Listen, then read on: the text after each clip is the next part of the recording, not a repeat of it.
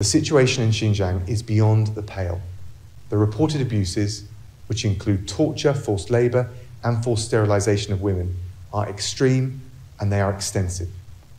They're taking place on an industrial scale.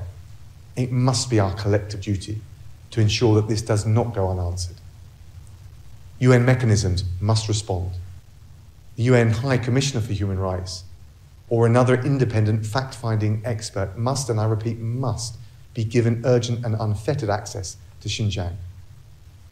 And if members of this Human Rights Council are to live up to our responsibilities, there must be a resolution which secures this access.